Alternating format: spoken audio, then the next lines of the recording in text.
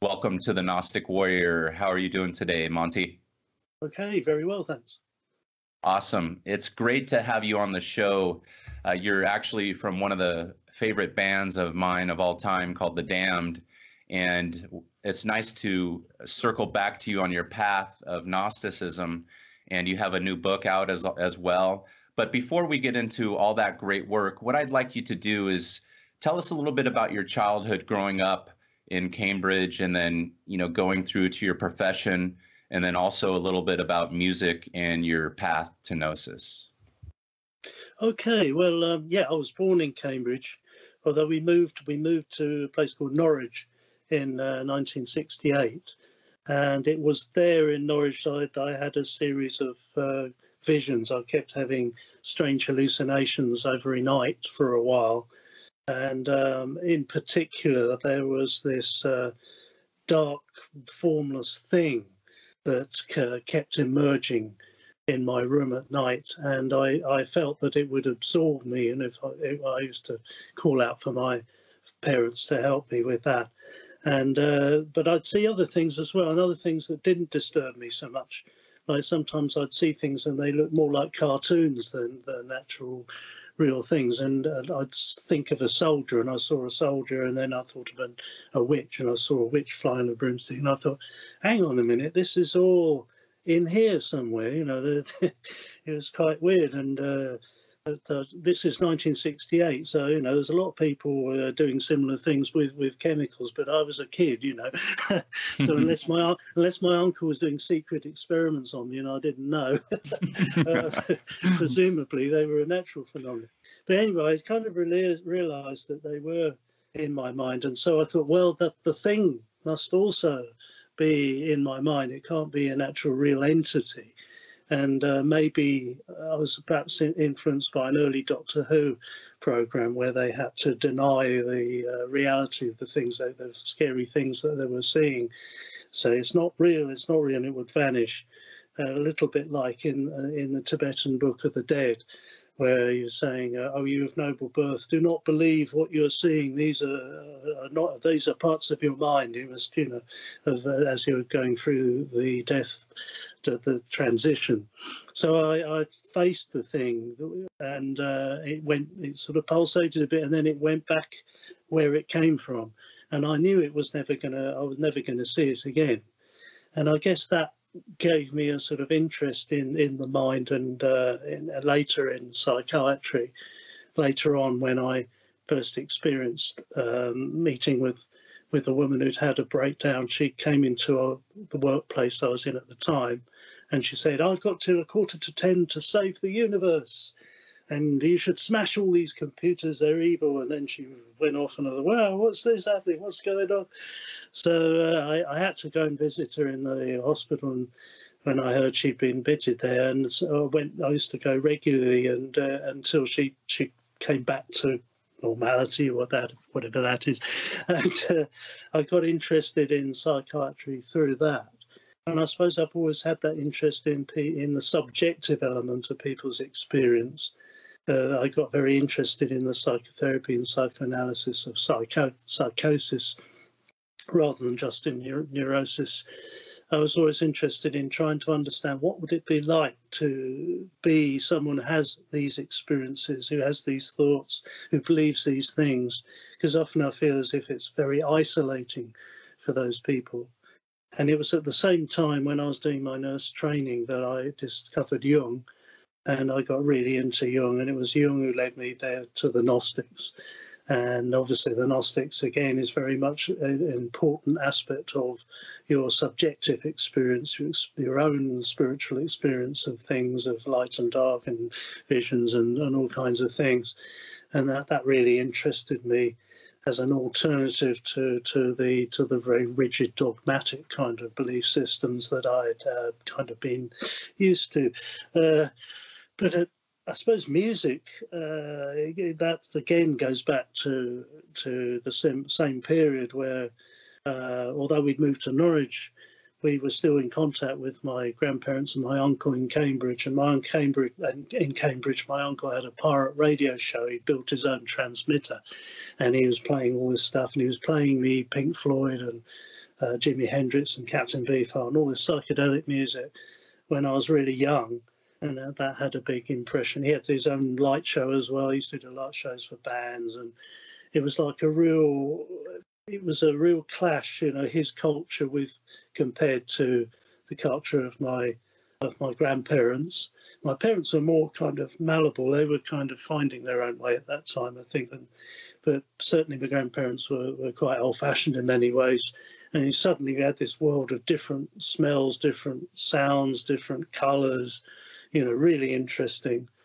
So that sort of got me interested in sounds in particular, because my uncle built his own effects unit. He had a delay unit, and he said, "Oh, you entertain yourself with that for half an hour, stop annoying me." So if I put the headphones on, I could make all these noises with my voice into the microphone. It would echo as, "Oh, this is good. I like this." So that was your first experience with an instrument?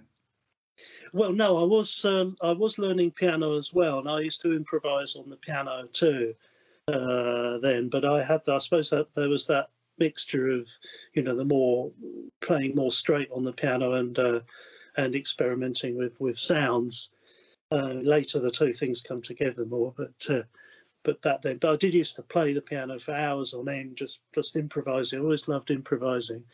I later found out my grandmother used to play for the silent movies, so that kind of fitted, with what she'd been doing, which I much preferred that idea to struggling to learn music, reading music, which I found very difficult because I think I had musical dyslexia or something. So you just learned by sound and doing it yourself, self-taught? Yeah, a lot of it, yes. Yeah, so mixture. I did have the lessons and I improvised on my own as well, but later I was learning to drum. I didn't have a kit at that time. I was drumming on anything that made a noise, and I taught myself a bit of guitar as well. And that was the time coming up to the punk time, when I think before that you felt a bit daunted by the big bands, Pink Floyd and everything, having all the equipment they had, and obviously they had money to buy the equipment. They didn't have that. Sure. And then during the punk era, it was more, no, just do it yourself with whatever you've got, Yeah. And so that liberated the creativity more, and started sort of writing songs and stuff like that then. Yeah, I mean, that was the counterculture movement and the DIY, do it yourself, which I was a big part of here in Southern California, and you were in the UK a decade earlier or more than me, and you had all these influences. And of course, back then we didn't have, we had the video games, the big ones that were my generation, right, where you had to go to the arcade, but we didn't have the smartphones and all these distractions that, we were almost forced to do it ourselves and to be creative, to make our way. And that's what I believe attracted a lot of us, I feel, to the counterculture movements and to music like punk rock. When did you first get into the punk movement? Of course, you were into music earlier. You had mentioned Jimi Hendrix and Pink Floyd, all these big bands, like you had said, that had these 10-15 minute songs and these big orchestras and so forth. And then here you are. What was your first influences after that in punk rock?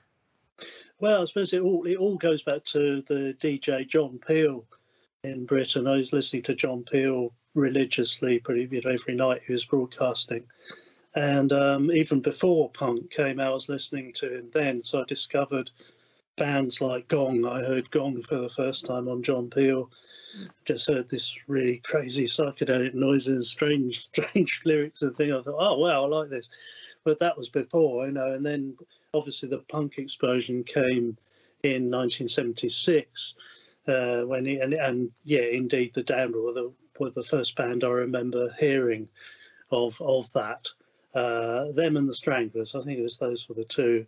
And then there was this huge explosion of bands some who just came and went, who did like one single or two singles. Really interesting. Some of them were really good, but always had that homemade sort of feel to it.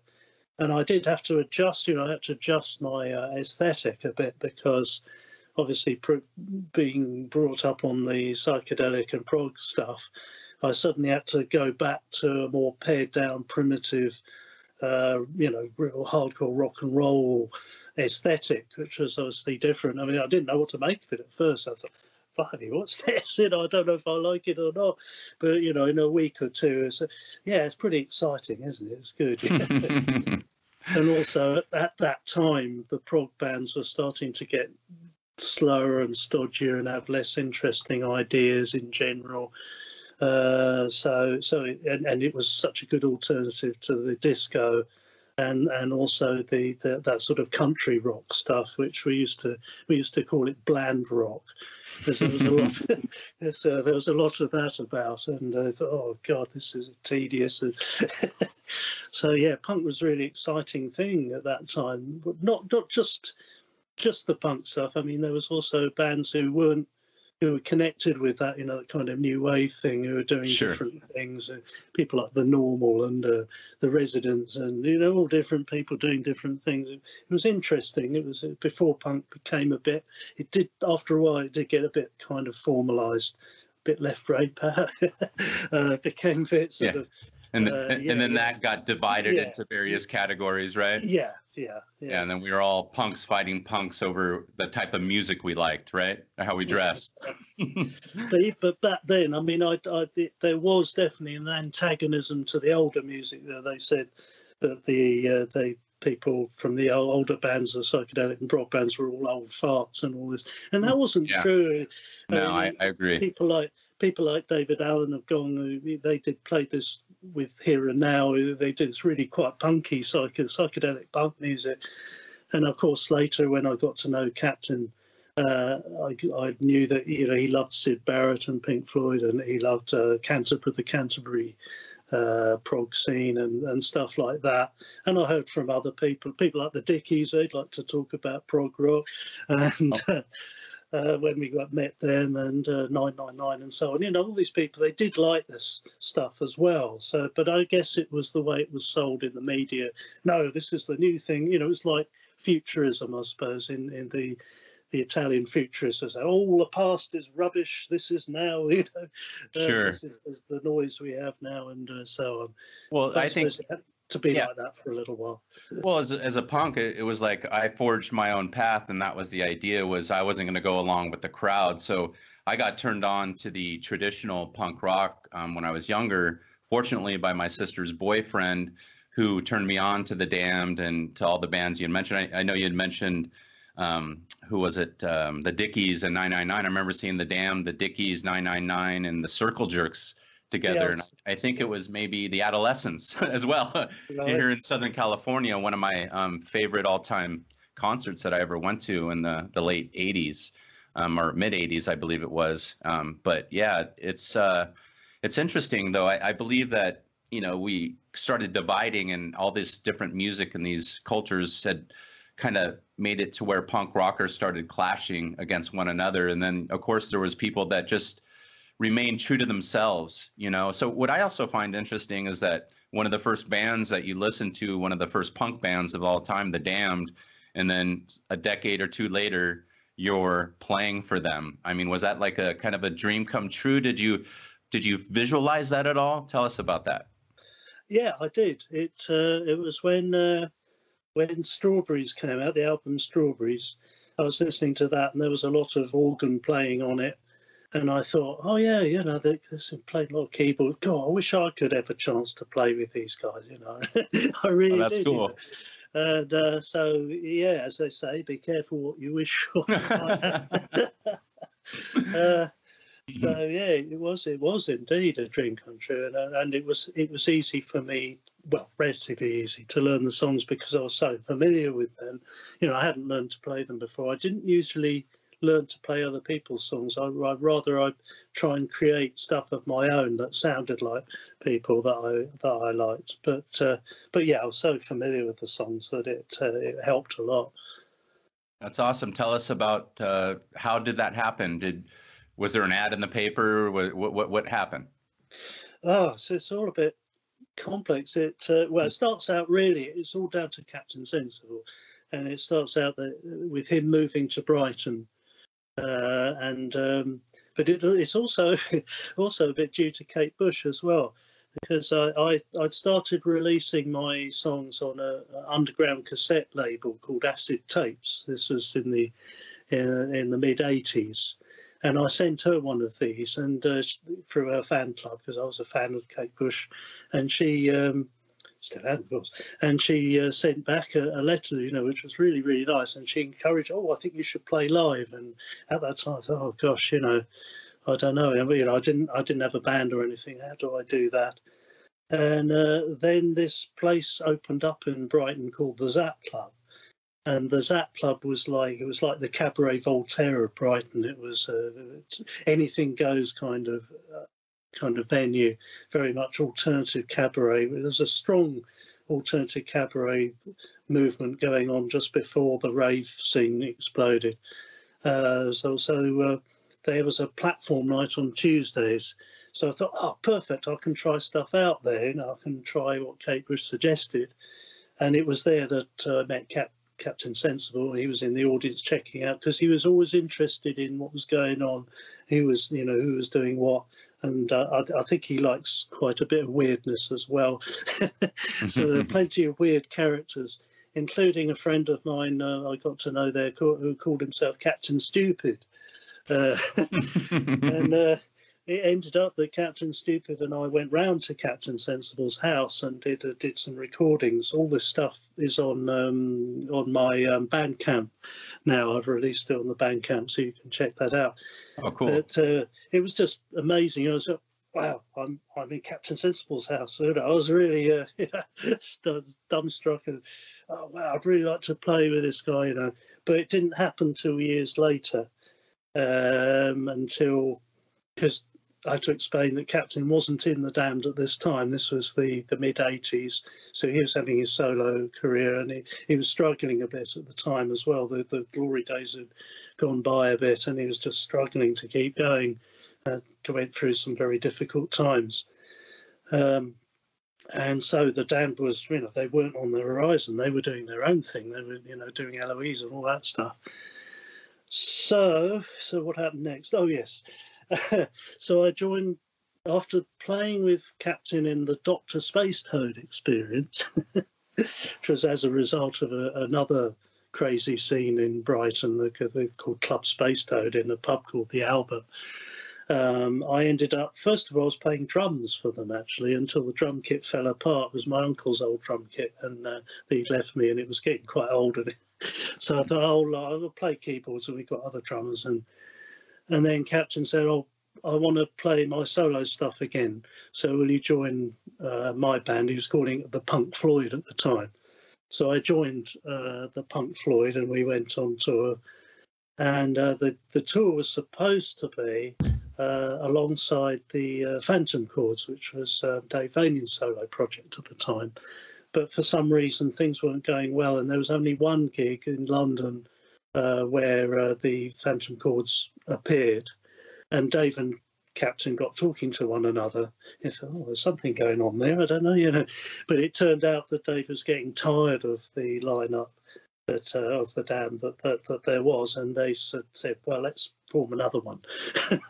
And Captain brought me along with him, and I can't even remember being told this. It's just it's just so crazy. I just couldn't believe it. But there I was in a rehearsal studio, playing these songs. I was so familiar with Captain and Paul Gray and Dave and the guy called Gary Dreadful, who was Captain's drummer at the time. And and that's how it all started in 1996, and I've been in it 25 years now. Wow, that's a great story. Yeah, and when you analyze the punk rock movement and the counterculture movement, what do you feel like as a psychiatrist? Do you feel that we were like rebelling against the world and society, and we all kind of magnetized towards one another, all us rebellious youth, whether that be boys or girls, men, women, and so forth, and getting into this music where it was dangerous. It was dangerous to be a punk rocker, to go to these shows sometimes, and violence would happen. But it was sometimes exciting, to just be around this and be a part of this movement. And then, of course, I started my own garage bands, nothing close to anything like you guys have ever done. But, what do you feel as a psychiatrist looking back, analyzing it, and what do you feel? Well, I suppose all this stuff, I would trace it back actually to the jazz of the late 50s, in particular when it became more and more, there was people like Mingus and that, they're getting more and more out there until it became the free improv, really crazy free improv jazz. Pre-rock and roll days, right? Yeah. You can't really have a freer type of music than free improv. You're just doing it in the moment. There's no chords, there's no timing, there's nothing. You just do. And I'm still involved in that today. We have a thing called the Safe House Collective, where you pick names out of a hat and just play together. So you've got no key, you've got no song, nothing. You just do it and create. Just start jamming. And this cool. Sort of that development was going along with the Beat generation. So there was a lot of the poets of the Beat generation. A lot of them were also experimenting with spiritual ideas. So people like Allen Ginsberg and so on, they were getting interested in Buddhism in the East, and that, of course, mushroomed out during the 60s. And a lot of people going out to the East or the Middle East or anywhere to look for anything that might inspire them, as well as exploring their own spiritual stuff partly through drugs or through meditation or through both, and putting that into creativity. And I guess that gets filtered down into the punk age. I guess it's what happened was that the affluence that there was before during the 50s and 60s was starting to die away, and life was getting much more tough. And a lot of the ideals of the 60s generation were not, it seemed like they weren't happening and they were fading away, or else they had kind of become degenerate and just people just making money out of music. It didn't have the passion anymore. So the punk was, sort of like I suppose it is.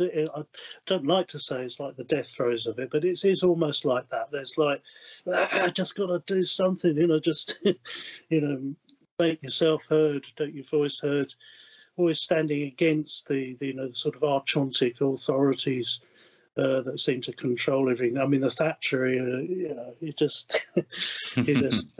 was. I was unemployed for a long time during the Thatcher era, and you just felt that you just had to sort of rebel against that stuff because it just wasn't right. It wasn't connected. It had no compassion in it. And I suppose that's where the psychiatry part of me comes in. I'm very interested in empathy and compassion and understanding other people, using a heart and gut mind as well as the head mind in relating to people and just doing things. It really helps, I think. Yeah, what I find interesting, and as I mentioned earlier, how we all gravitated towards kind of the umbrella of, say, punk, and some guys went into, say, heavy metal scene or whatever. That was shortly thereafter. That was kind of a fraction off of the hardcore punk rock scene. And then it kind of fractioned into so many different movements within the punk scene. You had the hardcore, you had the skinheads, you had the Southern California punk rock scene. And just like you would go to these concerts and then they would turn into a lot of violence and fighting amongst different punk factions. I don't know, was it like that in the UK as it was like that here in Southern California?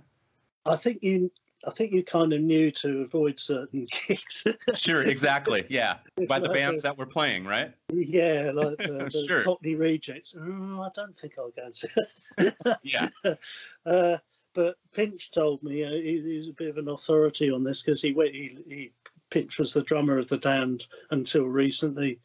And he played in a band called English Dogs, and a lot of those people used to be attracted to that. Oh, English Dogs! But he said all that came to an end when the drugs changed. As soon as they stopped taking speed and heroin, and had ecstasy, then everybody was hugging each other, and there was no more blood on the dance floor. So that's probably a good thing. Sure.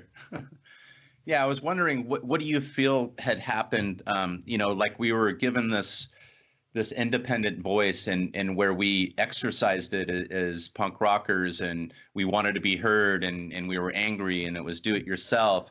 And at the same time, we found this coalition where we were magnetized to it. Then in the end, though, it was like we kind of started fighting amongst one another's, and then we didn't give honor to our ancestors in the business, like the damned. And that's where like Captain Sensible couldn't make a living, and he had some hard times where he should have been supported by the movement, but it gets selfish, and we want to move on and move on. What do you feel? Is that just selfishness of human behavior? What do you feel? Is that people not treating people how they want to be treated? As you had mentioned, kind of that heart kind of connect thing, and there's a lot of violence and a lot of I would say left brain kind of thinking in punk rock.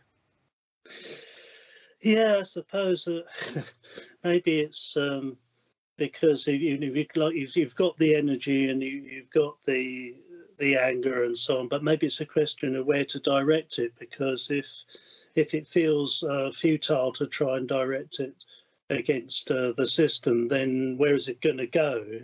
It kind of has to go somewhere, and perhaps that makes sense. Yeah. I mean, that, I suppose you could say, is a very gut response, a very gut way of thinking. So, yeah, got to do something. Sure.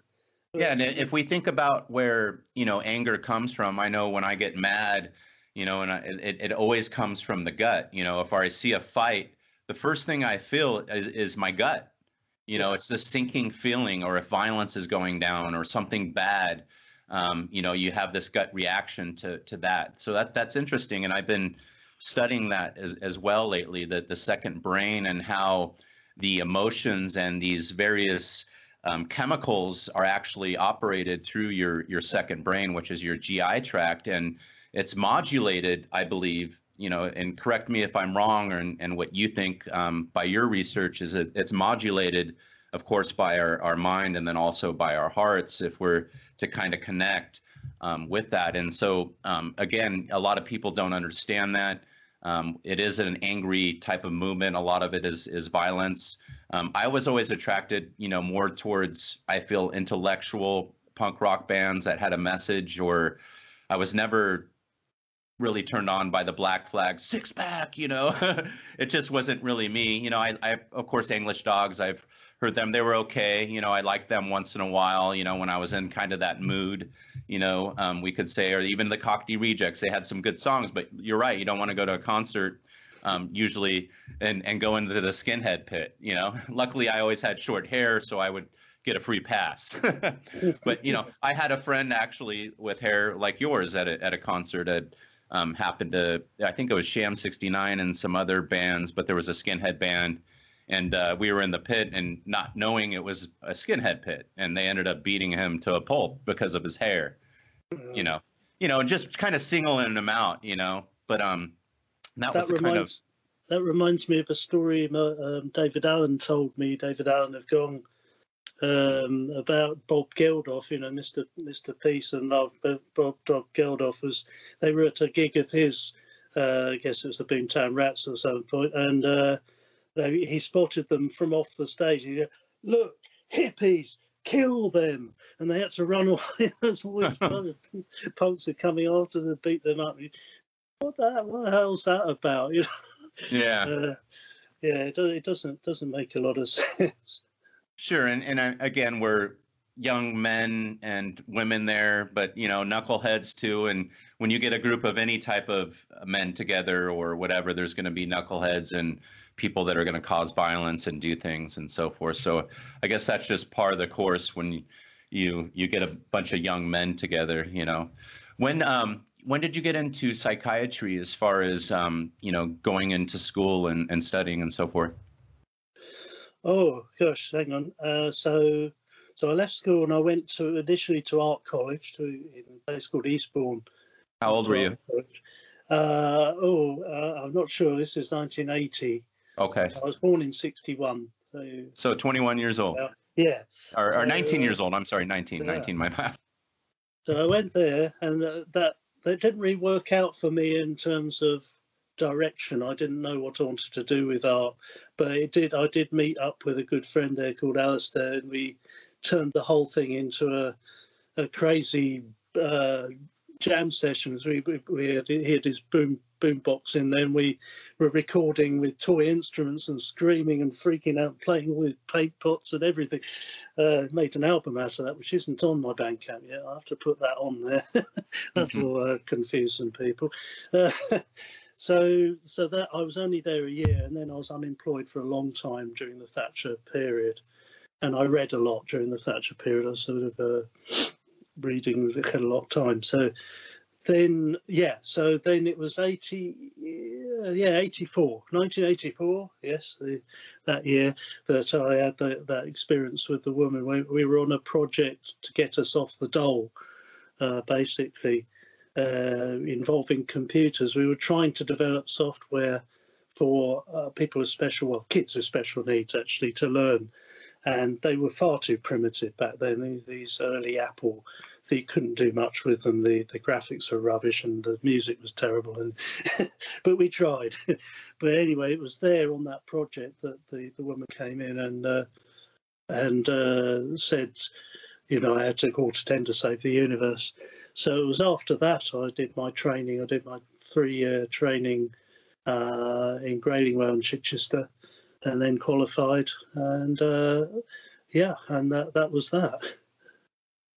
Great. And how are you still practicing right now as a psychiatrist? A psychiatric nurse, yes, I still am.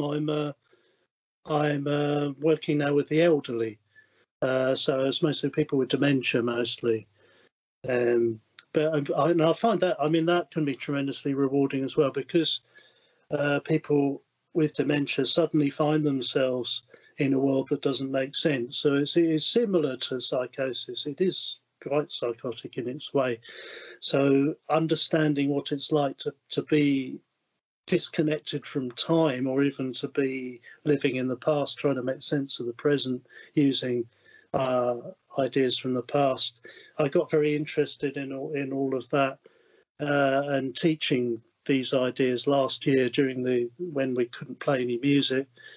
I was getting involved in teaching classes at the nursing home I work in, as well as what we call person-centered care, so care that really takes the idea of the individual. Again, it's a little bit like, punk is the person as an individual, the person as they want to be known or wanted to be known, trying to adjust the care to that, get it as far away from institutional care as possible.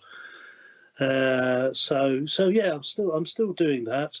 I've been working on care plans most recently, so working these plans that people can read and they can understand who this person is, what their strengths are, not just their, what they can't do, trying to bring out their strengths in the same way as somebody projects themselves on social media. They don't go on social media and say, "Oh, hi, I've got dementia and I'm incontinent, I can't remember things." They put, "I'm this person, I can do this and I can do that, and this is what interests me." So I'm trying to bring in the positive side of the person and make it really really stand out when a carer reads the care plan, they go, "Oh, right, this is who this person is. This is how they would like to be treated." Hopefully that will work that way. Well, yeah, what we think about, we talk about, we create in our lives, so I would think if you do that, even if you have an illness, and we could say dementia is that, you kind of could self-fulfill that prophecy and maybe make it come on quicker if you're always talking about it. I got dementia and I'm going to lose my mind and I might get Alzheimer's. You're a self-fulfilling prophecy, possibly. And again, I'm just thinking off the top of my head. Have you seen any benefits with this neuro-linguistic programming, kind of, in a way where you're telling them to think a certain way, not like forcing them mind control, but like coaching them, like, hey, let's do it this way, and that's the individual rather than they're the illness, right? Kind of thing. Well, yes, I think sure. what you're talking about there would be reframing. isn't it? Yes, To put it in a different picture so that you can correct. look at it differently. Oh, yeah, that is important because there's a relationship between severe depression and dementia as well. So, I mean, if somebody is becoming depressed, it reduces their interest in life, reduces their responses, and that. So obviously, that can, as you're getting older, you want to keep your interest alive. You want to keep as many, keep a broader focus as possible. Keep learning new things, listening to new music, doing different things. That will help to keep dementia at bay. That's cool. And But so that those are some things that someone who's starting to lose their memory with dementia, they could start doing, focus on themselves, rather than the illness, and then also relearning new stuff. You're that's finding that right. helps keep it. Okay, cool. That's right, as well as looking at diet and all of that, and exercise and all of that kind of thing as well. So But they yeah, could, and Alzheimer's is essentially, sorry to interrupt you, is the next phase after dementia where they essentially they're basically there's no hope of them possibly coming back, right? Where they don't remember much. Every day is a struggle, or every memory possibly, right? Is that usually the next phase after dementia? Correct me if I'm wrong. no, the way Okay. Alzheimer's is a form of dementia.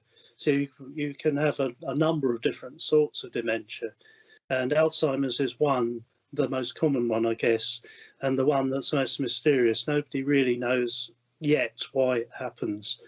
Whereas the vascular dementia is to do with the blood vessels in the brain, getting blocked or damaged, or as a result of a stroke. So, anyone, that can happen to anyone. So you've got the vascular, you've got the Alzheimer's, and there's another one called Lewy body dementia, in which people have hallucinations or can do. And then frontal temporal dementia, which is to do with the parts of the brain that control emotions. So again, I suppose you're getting back to the violent mosh pit, the person who can't control Yeah. can't control their urges to hit people and stuff, comes there. Yeah. What's interesting too is you say the emotions, and we talked about the second brain. I did some research on dementia and Alzheimer's, inadvertently related to mold and so forth, and I'm finding that 100% of biopsied, people that have had their brains autopsied and so forth that had Alzheimer's, they're finding mold, toxic mold, which of course fungi, right, in their brains, and then also I'm finding that is a big issue in psychosis with people that take meth. They have fungal overgrowth and drugs. So a lot of the psychosis, again, I'm not an expert, but what I'm learning, it's not essentially just the drug, because someone could do a drug and not become psychotic, but over time, it produces a medical condition within the person that is causing that psychosis to happen. And I contend that this same thing happens even when people don't do drugs. Maybe it's through the food or through their homes and the environment where possibly this fungus is growing within them. And when I think about, losing my mind and my memories, I think about when I drink alcohol, for example, which you're drinking moldy grains or hops or right. And you could temporarily get dementia temporarily, right? You can permanently. That's another form of and permanently alcohol related brain. Yeah. Where's the wood? But Sure. oh yeah, I didn't know about them. I hadn't heard about the mold. I mean, there are a lot of different theories, and there's a lot of research going on.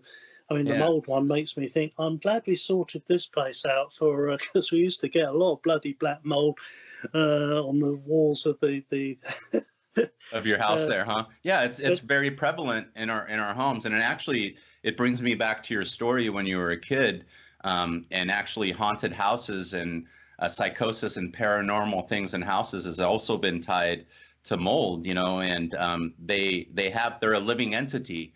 They do have a type of brain, and they seek to absorb things as well. And it's interesting that, that story, when you told it, you were like, hey, I was in this house and I was in my room and there was this black thing. Yes, I would think of these thoughts, which sounds great thought forms. You were creating these thought forms, but also there was this other entity that didn't seem like a thought form, but was a something that had energy, and you basically said, with your own mind, we're more powerful than it, and I believe that that is something that we do somehow, and we interact with this mold. It seeks to absorb us when it's in our house, because I'm a mold inspector and a mold remediator, just so you know. Yeah, and I'm not trying to sell, but I got into it because my son got sick from mold. And he had paranormal visions, Monty, and at that time, ergot, isn't it? Ergot, is that correct? Yeah.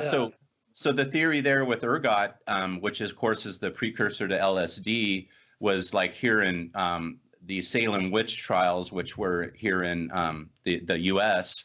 Those were the results of people eating moldy ergot, and they had these hallucinations, and then they were accused of being witches and so forth, and then that you could tie actually back to the Delphi oracles and the forms, where they used to get the women and the virgin priestesses in Greece and Delphi, and they would go over this pit of rotting stuff. They wouldn't say it because it was a secret.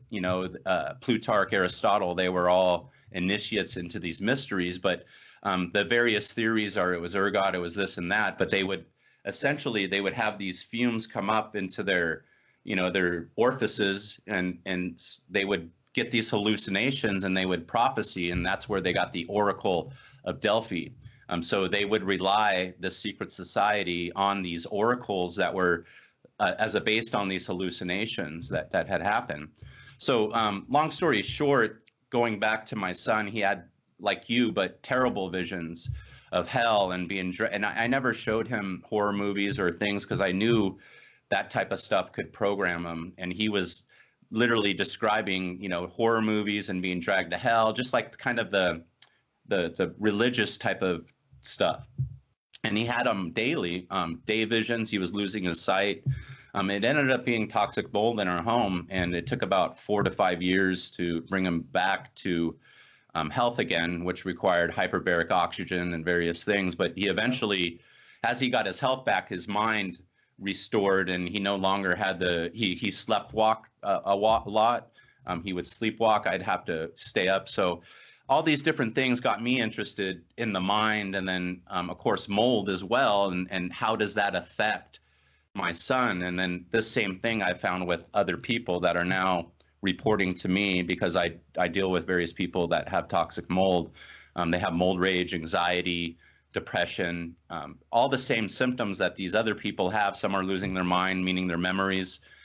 So it's kind of good. It's interesting. And then I studied dementia and Alzheimer's, which I told you all the studies are finding mold within their brains. So it's something to definitely look at, and so what are your thoughts there? Yeah, well, so certainly mold has been around a lot longer than we have. I mean, I suppose in the early Earth, the earliest forms of life that were fighting against each other was the empire of mold and the empire of bacteria. I mean, and hence, the effect of penicillin on bacteria. So these two were fighting, and somehow mammals and all of us lots of somehow managed to make our way in the midst of that. But I suppose mold it's not entirely negative, is it? Because it's involved, I've been reading about, it's involved in the communication of trees. Trees communicate with one another under the ground, and they're using molds in some way, some sort of symbiotic relationship there. So it's I believe we're the same. Yeah, I believe we're the same. So it's not always completely negative. I suppose it's just the way these things are just trying to survive, like we are trying to reproduce. Well, again, we talk about viruses. What the hell's that? Have you? Yeah. Some people are saying that even viruses may have had some useful way of contributing to evolution. Yeah, I agree with you. I believe that there's a symbiotic type of relationship that we could have, or plants and the earth, and then there's also a parasitic, which we also could prove. So both, yeah, there's definitely beneficial, and I believe that it's how we live, interestingly, that determines our relationship with our environment. And I contend that's the same thing with the fungi, because we learn through biology that when we die, we decay, and fungi is actually what eats us. And it's interesting that they make up, a lot of our biology as well. So I would contend that we have that type of relationship as well with our environment. Have you found anything similar traits with the people that have dementia? There's a saying, if you don't use it, you lose it. You mentioned that with people, you're retraining them to think and use their mind, going with themselves, know thyself, to learn again and to live, to basically to keep rotating and moving forward, as opposed to standing stagnant and getting taken over by mold. Well, I think that, yeah, I've got various thoughts about that. In particular, I'm thinking about the lifestyle that people are generally encouraged to in capitalist society, of going to the same place and doing the same job for years and years and years, and then going home and sit in front of the telly and just watch the telly for the evening, and then you go back to work again. That repetitive thing of just no stimulation, no real passion for life or anything. It reminds me of the wonderful song by Frank Zappa, I Am the Slime, oozing out of your TV set. It could be that the mold is sort of... Yeah, the slime, right? Societal. And again, you think of the archons are not wanting people to fully express themselves, not wanting them to realise their spiritual possibilities and destiny, and just keeping people to be very passive, and I think that is part of it. That also is stimulating, keeping your mind active is very important, and there's a lot of research about that. I think there's a thing called posit science. I don't know if you come across that, but they're developing programs. It was almost like computer games, but they're designed to help develop or help the brain to keep going. So it design all these games that you can play online, and they're designed to help stimulate and keep the synapses buzzing about. And I think that's very important as well. And that's why it's so important to stimulate people who have got dementia. Otherwise, it will just progress. And people lose their personalities, and they lose their speech, their power of speech, after a while, unless they are stimulated. As I was talking with a woman, there's a woman called Penny Garner, whose teachings are in a book called Contented Dementia. And I spoke to her for an hour and a half because I was sharing ideas about dementia and how to help. And she was saying, in this place where they use her ideas, nobody loses their speech. And I thought, wow, that's something, because we kind of got used to the idea that dementia progresses and after a while people speak less and less. But she's saying that no, if you stimulate people sufficiently, like you say, if you don't use it, you'll lose it. Just the same as if you don't walk about, you can, end up being stuck in the chair or the bed. Sure. And you can't move about. Same way, if you don't stimulate the speech and the brain, and the very personality shrinks away and becomes more impoverished and dies. So yeah, it's quite important. It's an important work, and I put that across to the carers. Yeah. Please don't see this as an import. You say you're looking after the person, making sure they eat enough and make sure they're clean and they're not physically damaged, but also keep their personality alive as well, because that's so important. Otherwise, what's the point? You can look after someone for years and years, but if they're not really alive, it's not.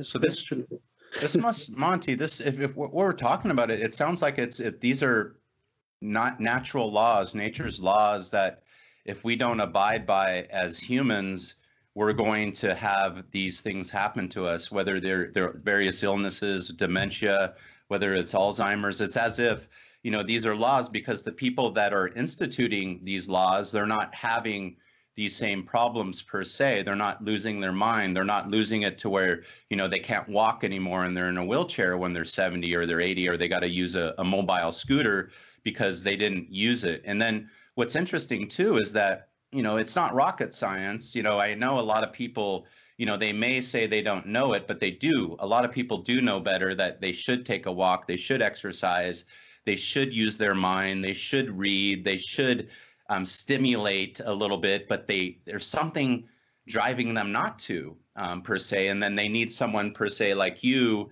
to step in and intervene to almost force it, so they don't forget to wash a shower and to remember to do things. It's as if there's some other force, which I'm saying possibly underlying, that's controlling their central nervous system or these chemicals to make them want to die, almost like nihilism. And again, this could be the extreme side, could be an addict, a drug addict, a meth addict, an alcoholic that keeps doing the same thing that's killing him, to the same thing to a person sitting on the chair, not using their mind, eating food, and not using their legs. And they get diabetes, and then they got to use a scooter, and then all of a sudden they're losing their mind, and all this thousands of dollars of care.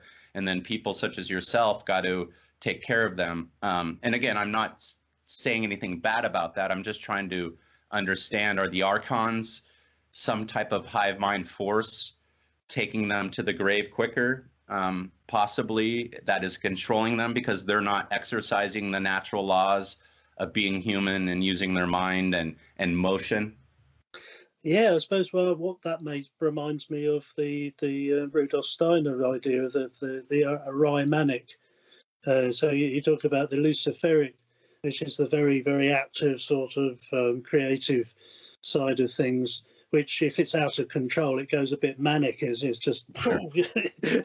Yeah, you burn out, right? Yeah, all over, a bit like my poor friend who wanted to save the universe, or else the Riemannic is the more depressive, more enclosed, more sort of slow, heavy, gravid, kind of dark thing, that the sort of the greyness.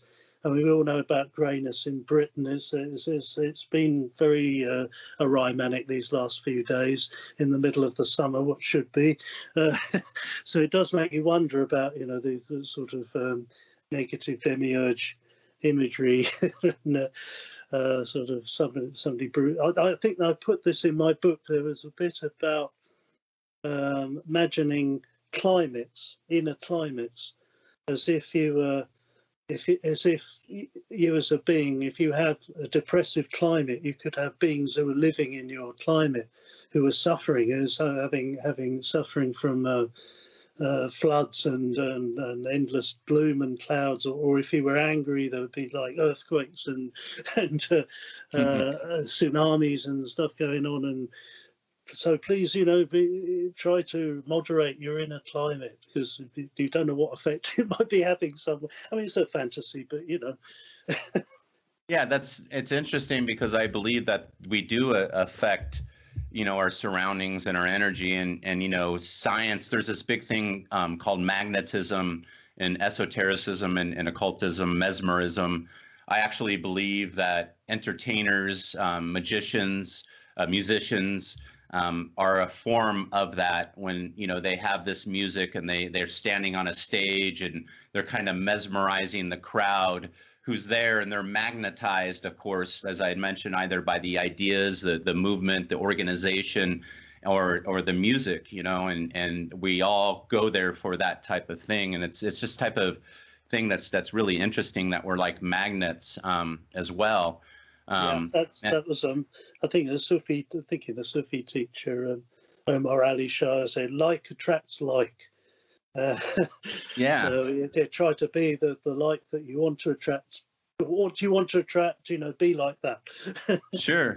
Yeah, and I feel that's part of what Gnosis is, and Gnosticism, the intellectual type of path of knowing thyself, and of course also knowing the world. And I believe science plays a part in that, knowing thyself. If I don't know how the brain works, or how the body and what chakras are, those are my glands, and this is how they work. And there's actually a lot of science that I'd say little Gnostics in their little areas that they've worked in have really expanded upon, that our ancestors would just be like, in heaven to have this type of knowledge. And that's what I kind of like doing is, I like going to the ancient mysteries, the ancient Gnostics, but also going forward, with my path and trying to kind of tie it all together. And then also, the demiurge and the archons. What's that mean? What are they talking about? And that's why I keep tying to this, because, there's scientists like Rupert Sheldrake and his son,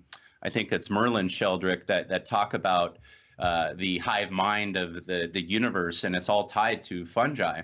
And fungi, they're saying that we actually spawn from, as you had mentioned, somehow we came to be who we are. So I believe that through time and through these ancient mysteries, back from the Delphic oracles to the philosophies of Plato, why do we hold all these different mysteries and these philosophies, and then it turns into religion, and all these Abrahamic religions that are kind of all saying the same message? Of course, they all fight one another, whatever, but the underlying message is, love thy neighbor, love one another. In the end, there's all this killing and stuff happening in between, but it's all kind of the same message, don't sin.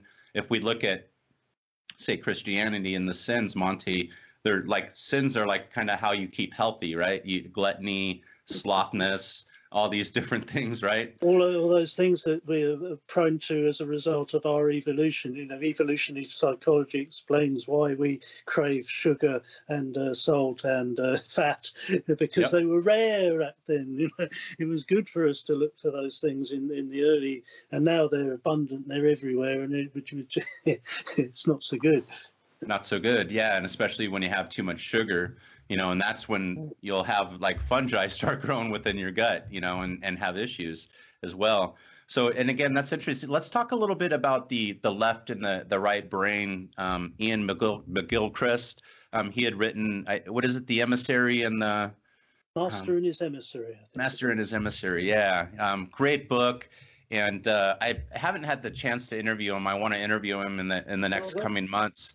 But yeah, tell us what you think about that. And then also, you had mentioned, for example, the frontal lobe being affected, the emotions in some dementia patients. Is there any type of the brain that's affected more than one or the other? And then also, of course, talk about the left and the right brain research and what else you'd like to talk about.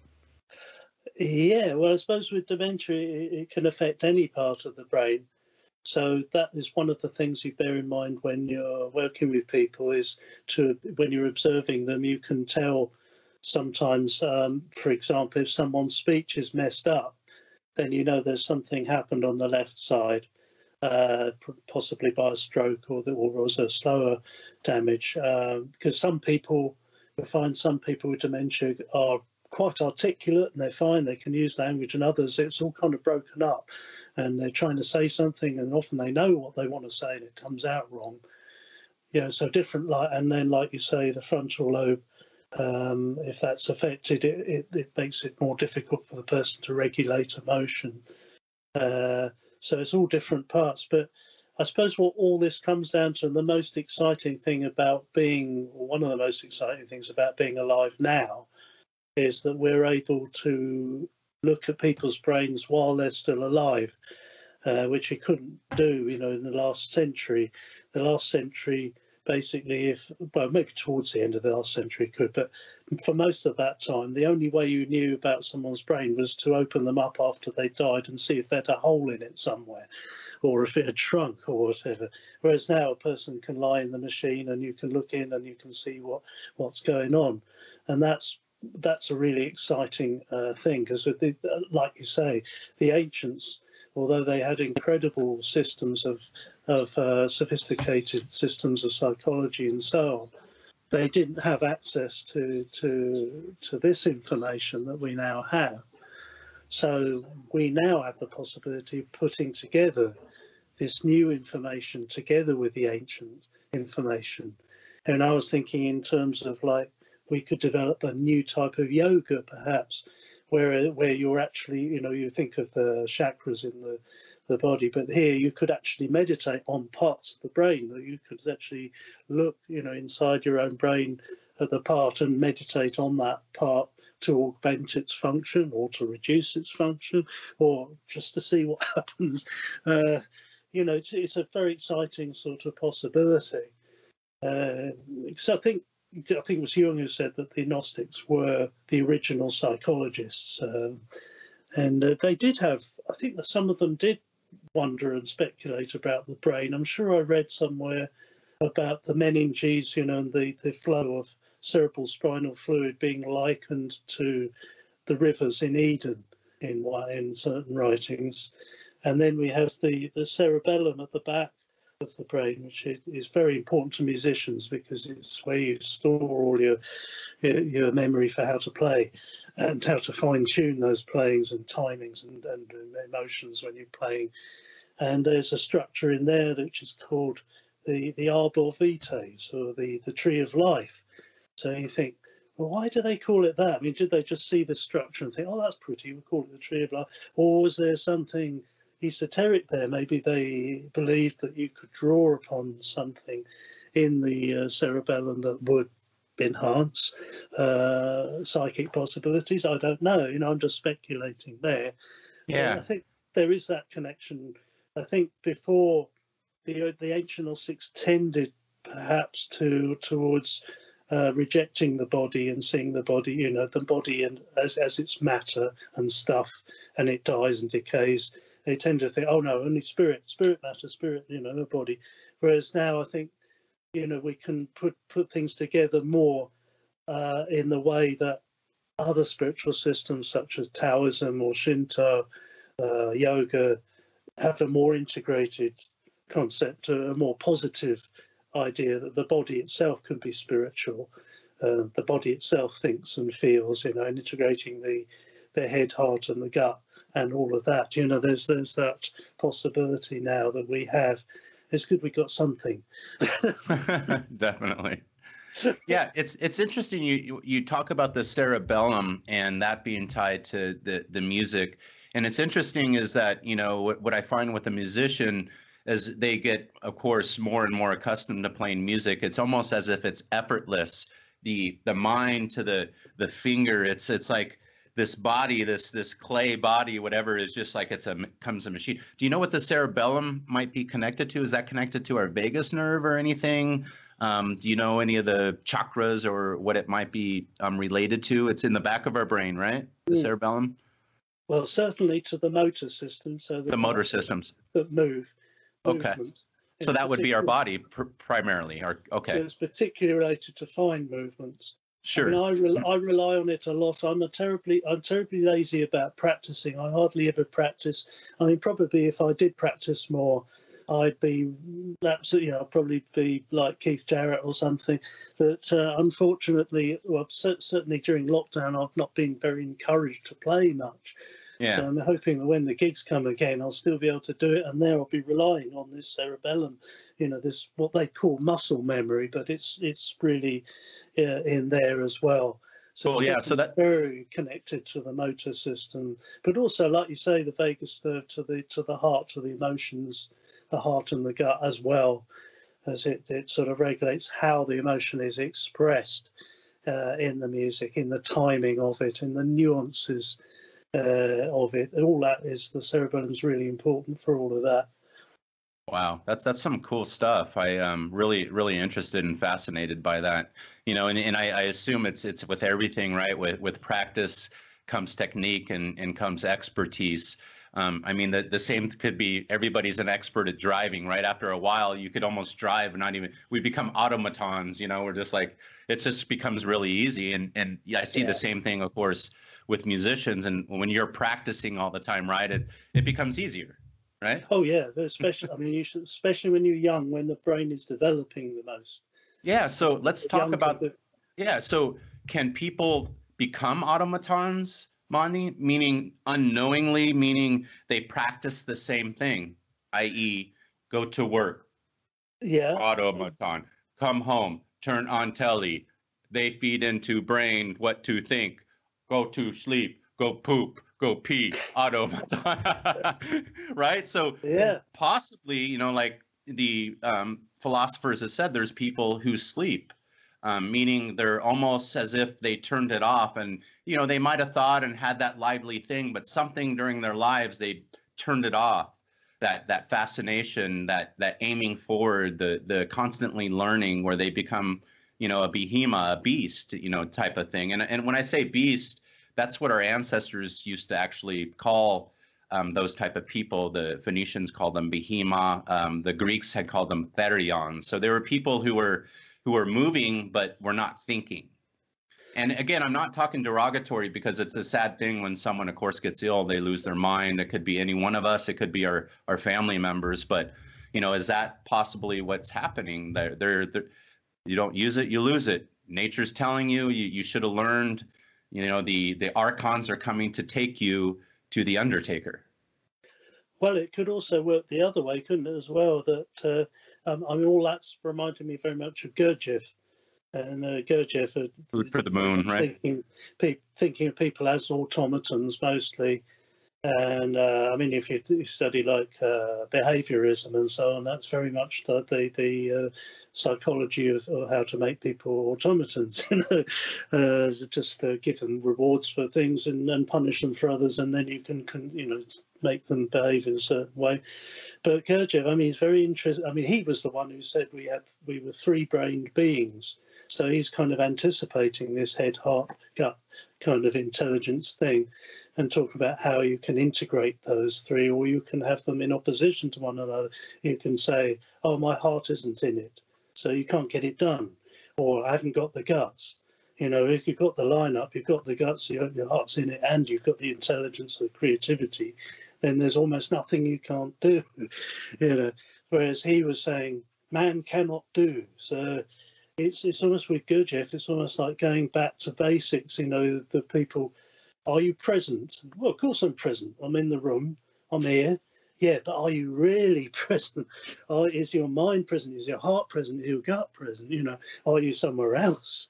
When you're watching the telly, are you present? When you're at work, are you present? I remember bringing this up at work in our teachings. I called it sleep working. That if you did go into this automaton thing, like you're saying when you're driving, if you can do that at work, and then you'll treat people as objects. If you're a carer, you'll treat a person as an object to be cared for. And there was an example of this when the the inspectors came to our home, the nursing home, the last time.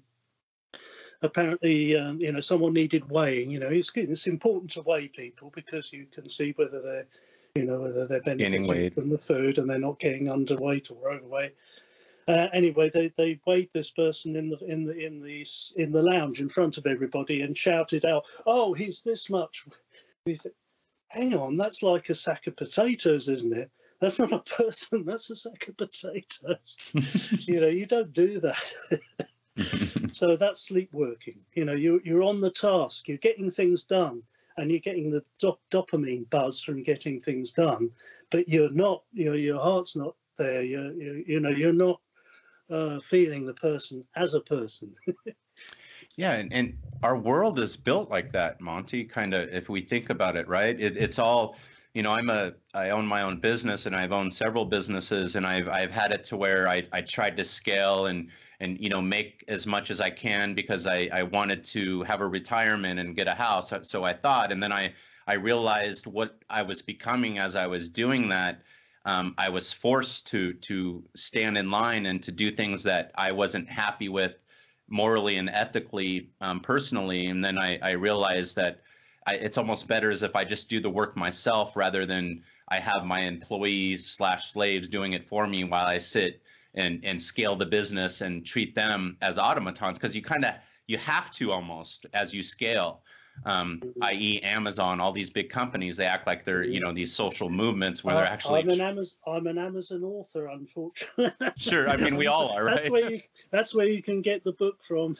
I'm afraid I signed up in blood for the devil.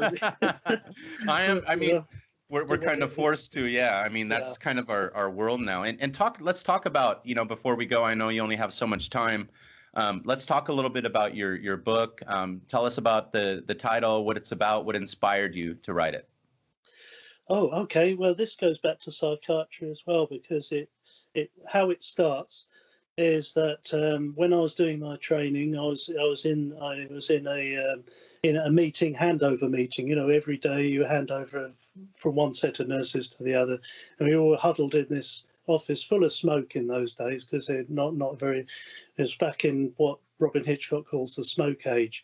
So everyone full of smoke, and this woman bursts into the office, a little bit like my friend with the who wanted to save the universe, in a similar state of mind, and she says, there's going to be 7 writers who are going to write a book on the eternal truth, and you're one of them. And she pointed right at me, oh, okay. And because I've been reading lots of Jung, and I was into all this archetypal, what's he called, amplification, yeah.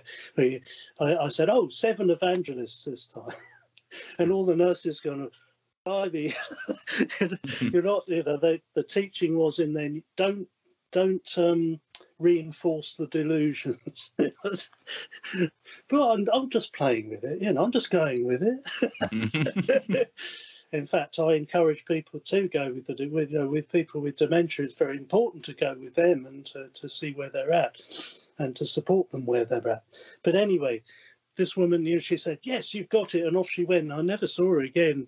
Didn't even know her name. But years later, it came back to me, and I thought, yeah, well, perhaps I should go ahead, thinking about the Gnostics, how they wrote their own speculative writings and creative writings and their own visions and so on. I thought, yeah, I should just have a go, do this. I'd been absorbing loads and loads of books while I'd been on tour, as well as before. And when I was studying for the nursing, I was reading the collected works of Jung, and I started looking at world religions, texts, Zoroastrian texts, the Gnostic texts, Buddhist scriptures, all kinds of stuff. And then when I went on tour, I was going through the best bookshops around, so I loved touring the US, because, there were like Powell's books in Seattle, and and City Lights, San Francisco. Love that bookshop. So I'd browse in there, and I thought, I have that, and I'll have that, and I'll have that. I'd read and read. So I just allowed all this to kind of ferment in my mind, and I had a little book by the side of the bed, little purple book, and every time I felt the urge, I would just go and write a load of stuff in it. And it wasn't automatic writing exactly. I didn't feel, kind of guided or compelled by a force from outside or anything like that. But I was letting whatever came out come out. So it was very much a free association, stream of consciousness, a bit like, I suppose, like the surrealists used to do, just let it all come out and write it like that. And then when I finished, I put it back. And then next time I write a bit more. And after a while, I had a body of stuff, and I'd forgotten about it for a while. And readers found it that, oh yeah, this. And I'd since got friendly with Andrew Philip Smith, who brought out the Gnostic magazine. I got friendly with him as a result of, there was a review in there of the previous drummer of the damned Rat Scabies had been in search of the Holy Grail. And so there's a review of it, and I thought, I think I should get in contact and say, well, actually, I'm reading these magazines, and I'm in the band now. So we got friendly, and he came to some gigs in Dublin, where he was living at the time. And after a while, I found this text, and I thought, I'll send it to Andrew. He might be interested in this. And I sent it. I didn't think, in terms of publication or anything, but you just sent it to him, and he said, "Oh, I think I'll publish this." Oh, right, okay. So then we had to restructure it a bit, because it had just come out exactly as is. It was just this big sprawl of text.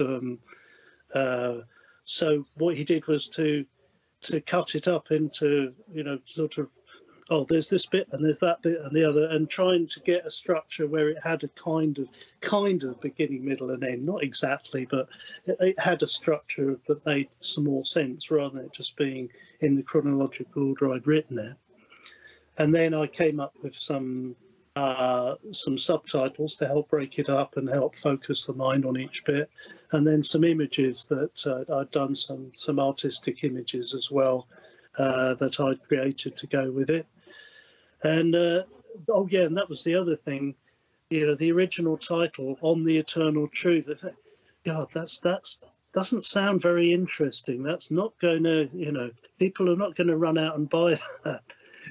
Sounds a bit dry, academic, maybe even theological.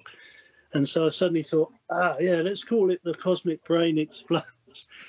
And that comes, I'm thankful to Captain Sensible for that, because he gave me my first email name was The Cosmic Brain. He came around and gave me that name. But the Cosmic Brain isn't really my brain. Well, in a way, it's kind of exploring the cosmic consciousness. There's this sort of panpsychic ideas that it does seem as if the universe is alive and intelligent in some way, but in what form or what relationship we could have to that form of intelligence, how could it be? This is what the text is exploring in a very poetic and I would say musical way. I would say when you're reading it, don't get too bogged down in what does this mean, what does that mean, in the left brain trying to decode the thing too much, but allow us to read it as if it's a piece of music, a piece of instrumental music, that is, where there's no lyrics. So let it, just sort of let it go into the mind and see what that feels like. That's the way I would suggest it be read. Yeah, that's cool, and I agree with you. I believe that the universe is made of that, this cosmic consciousness, and Plato had called it the world of ideas, and I believe that's how we're all magnetized to one another, i.e., why I'm interviewing you today, Monty. I mean, first it's listening to the music of the Damned over all the years, and then here we are later, 20 years, 30 years. And it's the path of knowledge and gnosis and knowing thyself. And if you look at, this cosmic consciousness and what you talk about in, writing this book, it's everything you had learned through various teachers and books and ideas that somehow magnetized to you and meant something to you. And that became who you are today, Monty, along your path, a Gnostic who is a man of knowledge, a psychiatrist who's helping people along their path that are starting to lose their brain and lose their mind, and then also helping others out there with your music, and helping stimulate that other part of their brain, right? So it's as if you're this full guy working all the different parts of people's brains like a magician, Monty the magician, but in a good way, Yes. Right? So, but yeah, so when you said but yeah, the cosmic consciousness you've tapped into.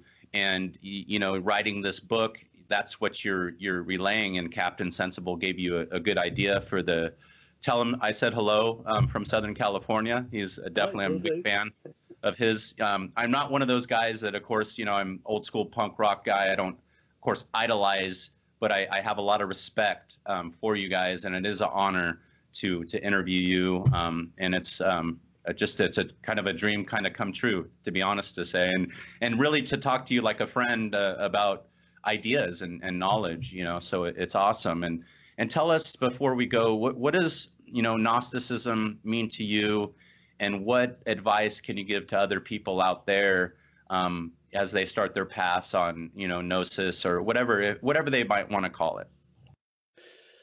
Well, I suppose we haven't mentioned William Blake yet, have we? But there's a lot in William Blake that is very Gnostic, and so I think of him very much when he said, "I must forge my own mythology, or be imprisoned by another man's."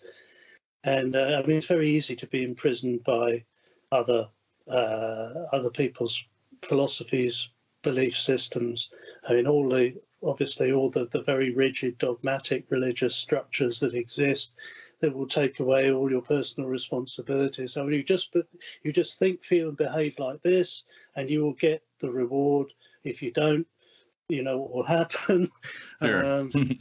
So I mean, someone like William Blake is, well, no, I'm going my own way. I'm going exploring. I'm not going on the broad path. I'm going on the narrow path. up the mountain and see what's up there. So, I mean, I think that's the thing about the Gnostics, is that what's the point of being an individual, of having a unique personality and possibility if you don't use it? What's the point of having an intellect if you don't use it, or a gut if you don't use it? All these things have been given to us presumably by the original parent of the original source. So why would God want us to be, well, we said automatons, sheep they use in the Bible, but it's more like robots, isn't it? Why? Yep. Why would he want that? It doesn't make sense. And the ancient Gnostics and William Blake criticised the Old Testament image of God. Is a right grumpy old person, with hang-ups.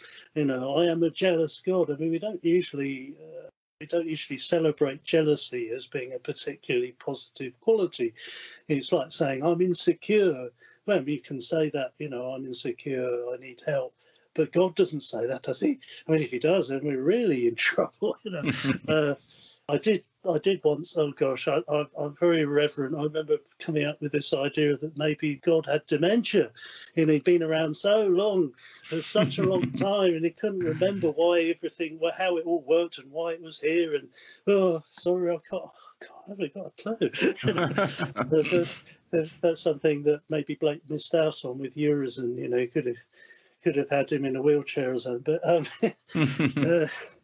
But yeah, I suppose that's the thing about the Gnostics, that there is a certain spiritual courage, isn't there? Because the path is uncertain. You don't know where it's going to lead. You don't know whether you're even in the right sometimes. You find yourself doing stuff that seems to fit together, and yet, there is conflict within you. And then you find you're very aware of your faults. And when you're being hypocritical and you say, I believe in this and yet I do that, all this conflict about being a human being and being able to be a spiritual person at the same time without, as I say, just slavishly following dogma, rules. We're getting very used to following rules a little too much, perhaps, at the moment. We have to watch it that they don't, once the bloody COVID is gone, that they don't keep us straitjacketed and muzzled in that, because they could use. I don't go along with a lot of the conspiracy theories. I think partly because I just despair if I did. Sure. I want to jump out the window if it's that bad, Yeah. But I don't think it's that bad. But we're going to be aware at the same time that the governments and the powers that be are going to get used to having more power over us than they did before. And they are going to get used to the idea of controlling us by means of fear or social pressure. So, one day we're going to have to throw these shackles off. One day we're going to have to live again. We can't live like this much longer. It just can't go on. Just got to use our intelligence and see the way through. And so I think that's very much the Gnostic path, as you say. Know yourself, be true to yourself, and keep on the path. That's great advice, Monty. It's been a great honor to interview you today. And where can people find your great work? Where can we direct them to? Okay, well, I'd like to also mention other things I've got on the go. Yeah, please do. Please do. So the book itself, as I said, I sold my soul to Amazon. I am an Amazon author. Oh, a very good company they are too. I just wish they'd treat their employees, better. But yeah, they've got a nice. There's a nice author page there. I put some stuff on there. Put some artwork and things on there too. So there's the Amazon page. There's I'm putting up a whole bunch of stuff up on YouTube. A lot of my music and musical experiments, including playing the railway bridge just down the road there, because it has particularly nice sounds, the railings on the side of the bridge. And anyway, you can have a look at that. Nice. And then most importantly, of course, my Bandcamp page, because that's where you can buy my music. but I think I have probably one of the most eclectic collection of music on there imaginable. I mean, there's psychedelic stuff, there's punk stuff, there's satirical comedy, cabaret stuff, there's jazz, there's a lot of jazz, some of it's free jazz, some of it are compositions, just all kinds of things, from the sublime, the beautiful meditative stuff that will bliss you out and help you connect with the pleroma, to the very, very ridiculous, extremely mad stuff that I just recently put up with my friend Martin Pottle, who I've got one on there called the Corpse Organ Favourites. That's cool. which is really bad. I mean, it includes, we talked about American punk, it includes a track dedicated to Jello Biafra, because it was inspired by his version of "They're Coming to Take Me Away," ha ha he, which he did with Lard. And my friend Martin heard this and he went, "All right, I'm going to do this song called the Staring Song. I'll soon be staring at everyone. Staring can be fun." So there's that. So Cool. There's something for everybody there. I mean, just listen to it, and if you like something, please buy it, because at the moment I have not very much income at all. I've had some problems at work since the COVID got into the nursing home. Just after Christmas, I got far less shifts. They didn't need so many nurses, you see, because there were less people to look after. So I've had very little nursing work, and obviously no gigs, neither damn gigs nor solo gigs here, so nothing. So this is my only source of income. We buy the book and my music, and otherwise it'll be spare change. Plenty of them out on here's London what I Road. Monty, I have a good idea for you, and I believe that you would do really well. You're a wealth of knowledge. Also, you're a great musician. You've been doing music for several decades. There's a lot of people that follow you. I suggest that you get more active as far as like this on a video and possibly a podcast. I believe people would be interested in listening to you. You would get an immediate following, and then you start a Patreon type of account or a PayPal, and people kind of join it. So it's like the Miguel kind of format, and that's how guys like Miguel and other podcasts, they like give the first hour for free and the next hour, and you could do that with music. You could do live performances, stuff like that. I believe you could make $3,000 to $4,000 easily.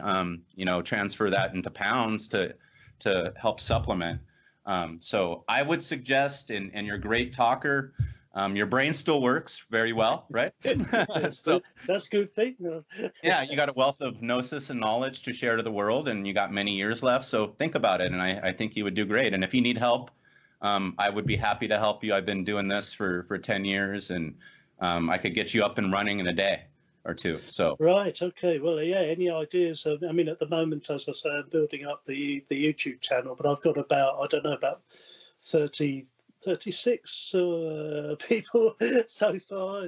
Yeah, it's it's what they call it. There's so many people trying to get people's attention, so there's little things that you have to do. They're not nefarious or mind control, but you got to break through the mind control to, hey, Monty, come here, sign up, put an email if you like my work, and then you constantly put yourself out there because people have such a short attention span. But in any event, enough talk. We'll talk maybe off camera about that stuff. And it was really great, again, interviewing you today, Monty, and I wish you the best in all you do. Well, thank you very much. One just last thing, if anybody reads the book and they enjoy it, it'd help me if they wrote a little review.